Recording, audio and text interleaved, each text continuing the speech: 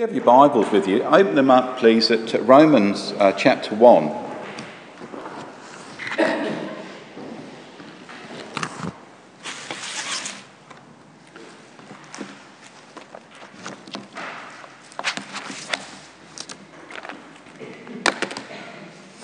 As we read our Bibles, there's many questions that I believe are not fully answered. There are many questions we are faced in life.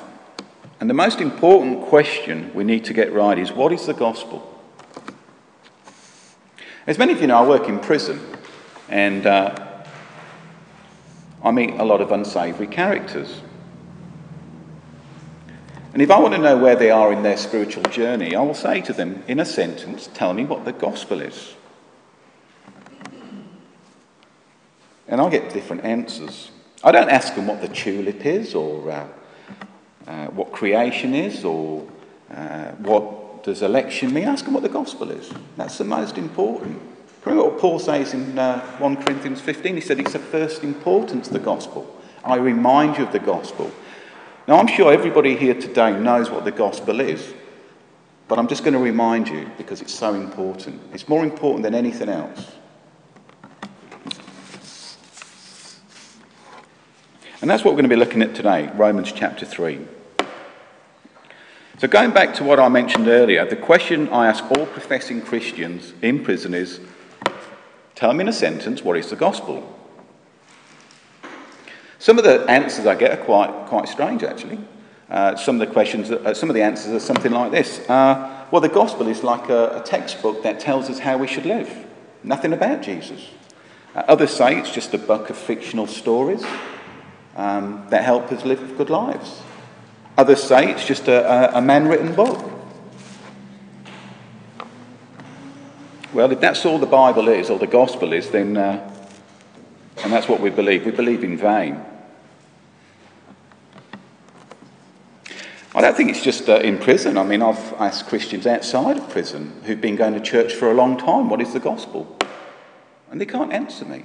I think it's really sad. If you've been going to church for 20-odd years, and the question is, what is the gospel? That's what we put our faith in, and you don't know what that is, then either you've not been listening very much, or the teaching's very poor.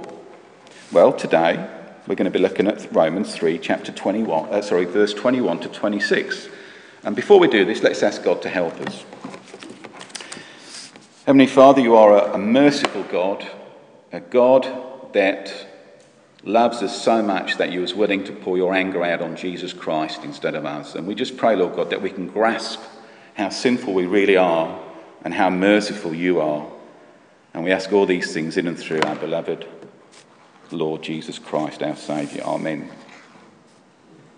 Well, I don't know if you was listening to what David said earlier in Romans, but it wasn't really a great picture of humankind, was it? There is no one righteous. In fact, if you read it, it says, what shall we conclude then? So the Apostle Paul includes himself in all of this. He's as sinful as anyone else. There is no one righteous, not even one. So let me just try and put this in context so you understand what's going on. The book of Romans were written to both Jews and Gentiles in Rome. They weren't getting on. A lot of people think that's why Paul wrote to them, but I don't believe it was. I think the reason he wrote to them is because he wanted them to understand the gospel. Because it says in 1 Romans verse 16, I'm not ashamed of the gospel, for it's the power of salvation, first for the Jew and then for the Gentile. That's why he was writing to them. Okay? But what he does is, in the first two chapters, is he wants both the Jews and the Gentiles to fully understand how sinful they are. Because if they don't understand how sinful they are, how can they understand how much God really loves them, has redeemed them? So if you have your Bibles with you, have a look at what it says at chapter 1, verses 16. We won't go on to that. We'll go on to the next verse, verse 21. This is Paul talking to the Gentiles. For although they knew God, they neither glorified him as God nor gave thanks to him, but their thinking became futile and their foolish hearts were darkened. Although they claimed to be wise, they became fools and exchanged the glory of the immortal God for images made to look like a mortal human being, and birds and animals and reptiles. In other words, the Gentiles were worshipping the created, not the creator. And what would you have had by now is the Jews going, yes, give it to them. Give it to the Gentiles. They deserve it. But then have a look at what it says in verse 29. They have become filled with every kind of wickedness, evil, greed, and depravity. They are full of envy, murder, strife, deceit, and malice. They are gossips, slanderers, God-haters, insolent, arrogant, boastful. They invent ways of doing evil. They disobey their parents. They have no understanding, no fidelity, no love, no mercy. Although they knew God's righteous decree that those who do such things deserve death, they not only continue to do these very things, but also approve of those who practice them. He's talking about the Jews here. But he's also talking about us. We could read this and say, well, that was 2,000 years ago. We've come a long way now, but we haven't. We're in the part of that mix. We are part of that. We are sinful. It's not a very good picture, is it, of the Jew or the Gentile? But Paul wants to get one thing right before he gives them the gospel. He wants to make sure that there is absolutely no misunderstanding of who they are and how sinful they are. And I believe that's the same for us. We really need to know how sinful we are if we're to understand how much God loves us and how much he's put us in the right. Paul wants to make it crystal clear that both Jew and non-Jews are both in the same boat without a paddle. Both are under God's wrath. Neither Jew nor Gentile can free themselves from the bondage of sin. Notice how he starts in verse 21. We've already made the charge that both Jew and Gentile are alike, are all under the power of sin. And this is the first point I want us to understand, that we are all under God's wrath. Every one of us. No distinction. And we're all saved by God's grace. So if we're all under sin, that means there's no one beyond God's saving works. It doesn't matter how far you've gone away from God, there's no one who can have gone too far that God can't rescue. And we're no better. See, if we don't understand how sinful we are, we can't fully understand how much God loves us and how much we need a saviour. There's no room for pride as Christians. Now, when we examine ourselves through a sinful lens. So we can tell ourselves that we're good. In fact, I'll go to prison. Often I'll speak to prisoners and they'll say to me, Tony, I've made one mistake, but I'm a good person. And I say, no, you're not. You're not a good person. And I'll take them to this passage. There's no one good. I used to think I was good, but I'm not. None of us are good.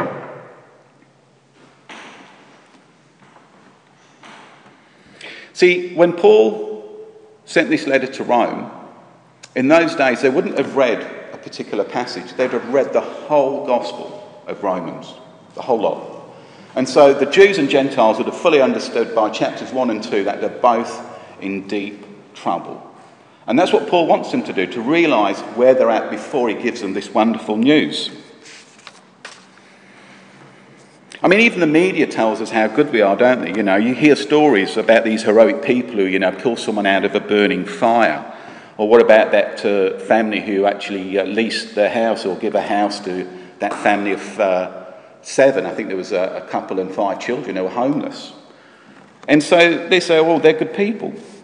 But they're only measuring how good they are by human standards, not by God's assessment. But here in Romans, Paul has made an assessment by God of how sinful we really are. And God's assessment is fair and it's just. We are all under God's wrath, every one of us.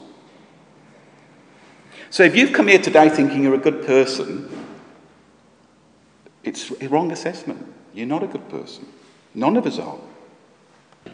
Paul's assessment of all humans is very different to what we think. No one is righteous, not even one. All have fallen short of the glory of God. This should be very humbling as Christians, because it helps us to understand. If we don't know how bad our sin is, how do we know how much God loves us to have been able to fix the problem of sin? Now, I don't want to depress you, but I just want us to all understand where we stand before God and our condition before I go on to tell us the gospel.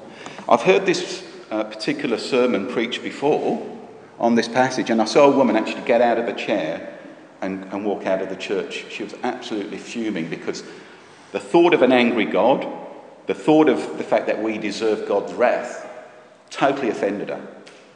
So I don't know where she was at, but she never stayed long enough to hear the gospel message, unfortunately. So please don't get out your seats. Wait, because there's good news to come.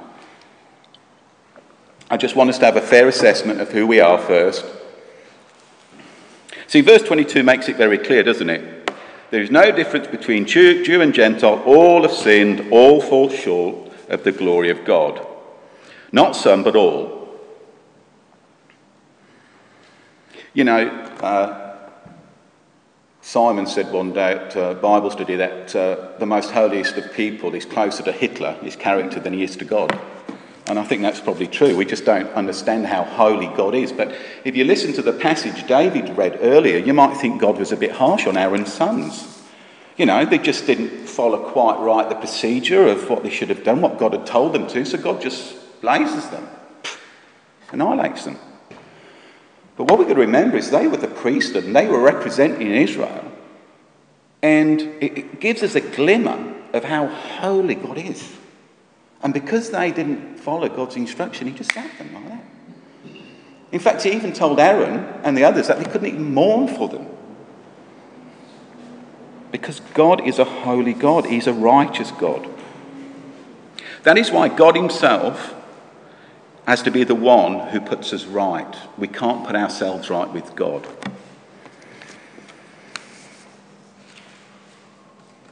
Have a look at what it says at verse 21 onwards. But now, apart from the law, this is chapter 3, verses 21. But now, apart from the law, the righteousness of God has been made known, to which the law and the prophets testify. This righteousness is given through faith in Jesus Christ to all who believe. See, notice where the righteousness comes from. Does it come from us? Where does the righteousness come from? It comes from God. What is righteousness, by the way? We see it a lot. I mean, when I saw righteousness, I think of something like being good.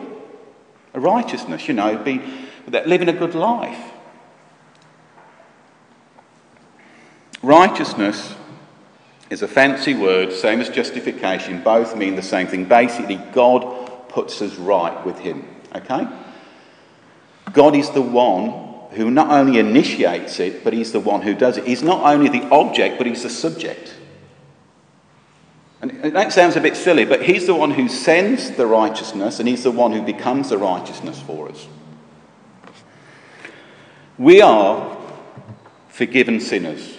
That's what justification means. We are not guilty. It's like going to court for something that you've done and the judge saying you are not guilty, you are pardoned, even though you've done something wrong. That's what justification means. And it only happens once.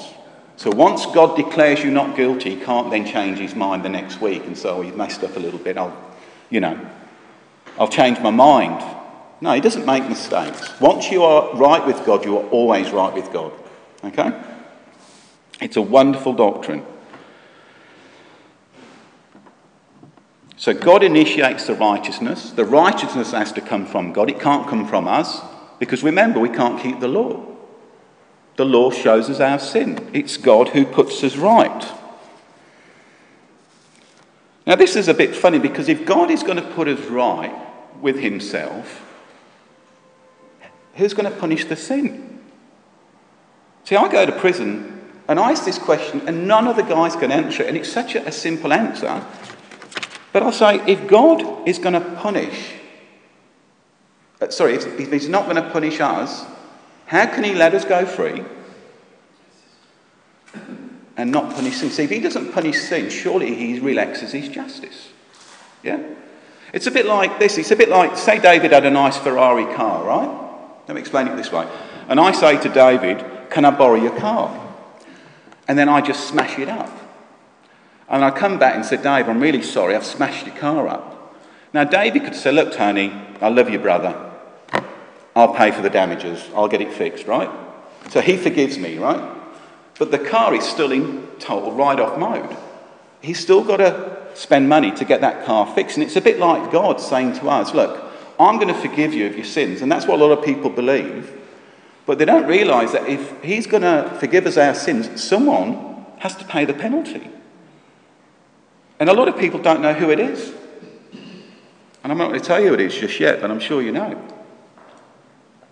God can't just let us go free, pardon us, without someone paying the price.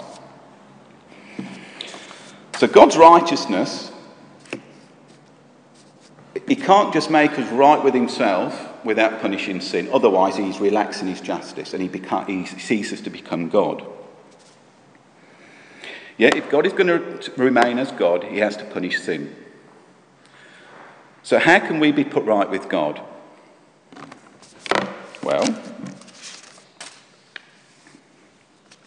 if you look at your Bibles, you might have got the word atonement. Okay? Let me just read this passage out. I'll read the full passage out. We're just going to look at chapter 3, verses 21 to 26.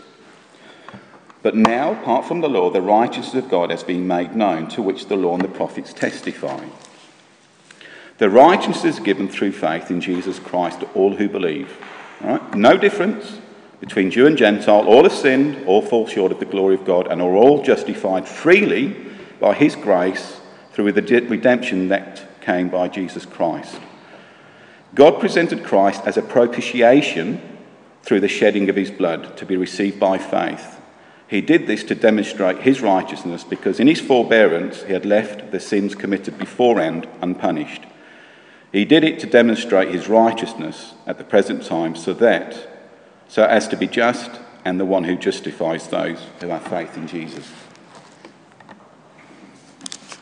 Now you might have the word atonement. The NIV's got it wrong. Sorry? Justice, yeah. You might have different things. It's not so much wrong, but atonement has different meanings. Okay, so atonement is used as a mercy seat, a covering. It can be used as substitution. You know, God took our place. A penalty was paid. It could be used as redemption. There was a price paid. Jesus paid that price. But here, it's a word called propitiation. Does anyone know what it means? I can't even pronounce it, but does anyone know what it means? God's anger. See, a lot of people don't want to put this in the Bible.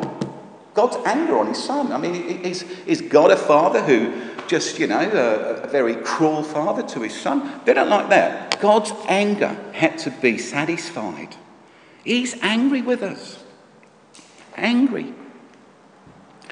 Now, what we've got to remember is God's anger is not like our anger.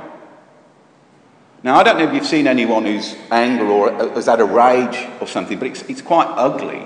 And it's not controllable, is it? Once you go off, that's it. They go off in a tangent. What do you reckon, Andrew? Yeah? But for God, his anger is measured.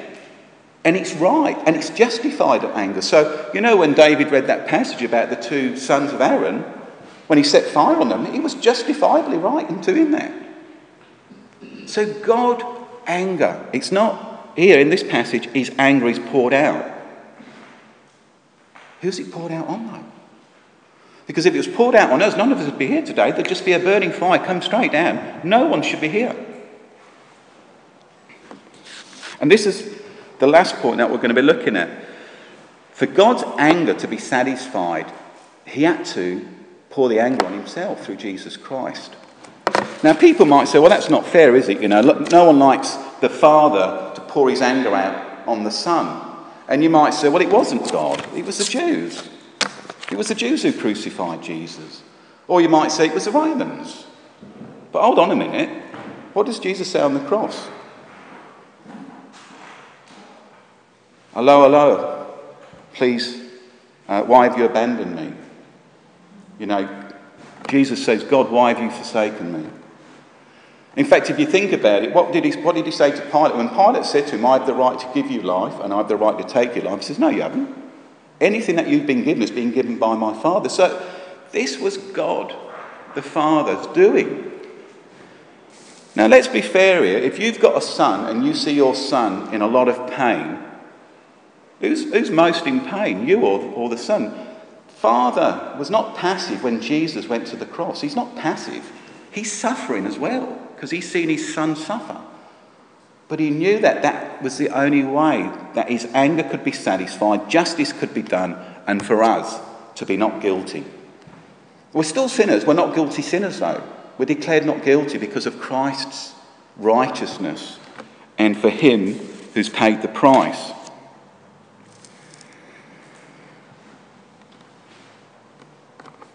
This is incredible because what it is we are in the wrong, but God puts us in the right. We're in the wrong, we are sinful, but God puts us in the right. John Stott, I think, puts it wonderfully. He says this, he says that propitiation does not make God's graciousness. God does not love us because Christ died for us. Christ died for us because God loves us.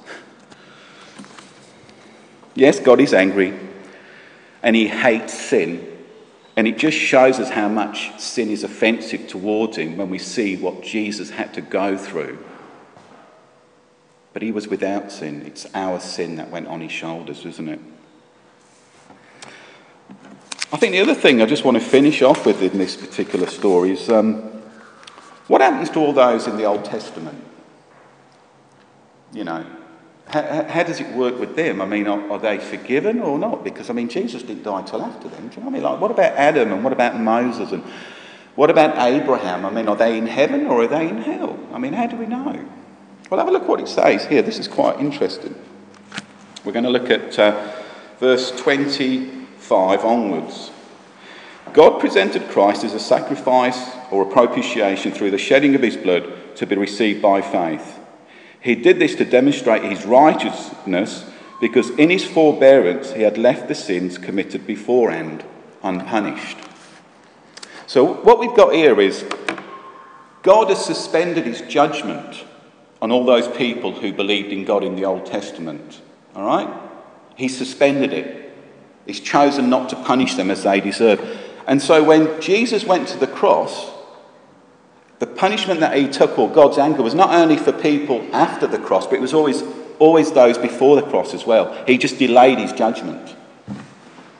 And we can't fully grasp God's judgment until the last day. And so my encouragement to you is, are you right with God? Not have you done all these good things, but have you got a right relationship with God? Do you understand that Jesus Christ is the one who took the wrath of God in your place and for me? This should be really encouraging as Christians, because, especially as ministers, because as ministers you can get burnt out because all you're trying to do is please the church. But if you're doing it out of the wrong motivation, you won't last the distance. But if you as a minister realise the gospel message, that it doesn't matter how much you do, it's not going to make God love you more or less, because he loves you because Christ has took his anger, the Father's anger, then you can carry on doing God's work knowing that you are saved by his grace. The gospel is not faith, by the way. It says through faith. That's how we receive the gospel. The gospel is something that God has already done. He's achieved by Christ. Faith, so the gospel is the root. Faith is the fruit. We can't mix that up, because if we get the fruit and the gospel mixed up, guess what? I'm doing good, that's the gospel. No, it's the fruit of the gospel, it's not the gospel. By me doing good for others and showing the fruits of the gospel just means that I've understood what God's done for me. Okay? You cannot be saved by faith alone. It's got to be faith in the right object, and that is Christ. Okay? So it doesn't matter how much good you want to do, unless it's placed in the right object, which is Christ, and unless your motivation for doing good is because of what Christ has already done for you, then your motives are wrong. So we all need to check our motives from time to time. Am I doing this because I want that other person to love me? Or am I doing it because God's already shown his love for me and I just want to please God by doing that? It's a difference, isn't there? So we're here today and we're reminded of this wonderful gospel message that Jesus took on our sins. Not only that, but he took on God the Father's anger so that we can be forgiven sinners. Let us pray. Heavenly Father, we will never fully understand the depth of your love without fully understanding our sinfulness before you and how holy you are. Help us, Lord, to continue to grow in the love and knowledge of our Lord Jesus Christ, being reminded of what he has done for us, what he's accomplished for us, and help us to be able to express our faith in good works, not because we're saved more or less, but because we've had a deep understanding of how much you've loved us from the beginning. In Jesus' name we pray. Amen.